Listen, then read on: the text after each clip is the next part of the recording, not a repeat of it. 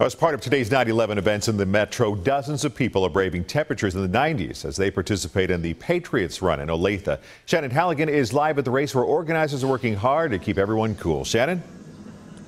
Well, some of these runners have been out here since noon, but they've got plenty of water, and they've got these ice towels that they're handing out to runners as they come by to try and keep them cool. But some of this heat did keep people away this year. 170 people started at around noon. That's down from last year. But there's one person who's back again this year who's trying to break the record. His name is Farhad Zarif, and he's from Afghanistan, and his brother is serving alongside the U.S. Army there now.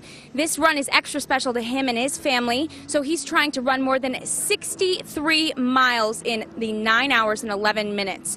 Firefighters and other emergency responders are paying extra close attention to him because of this heat.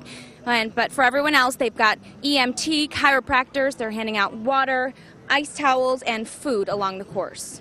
We're watching him. The fire department's got him in their scope, and they're watching him. And we're making sure that if he's going to try to do that kind of a run, that he is well watched, and we're going to do everything we can to keep him healthy today.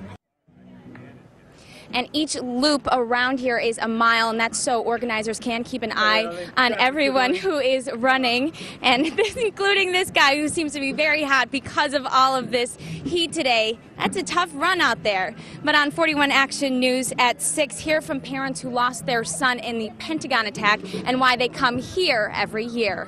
Live in Olathe, Shannon Halligan, 41 Action News.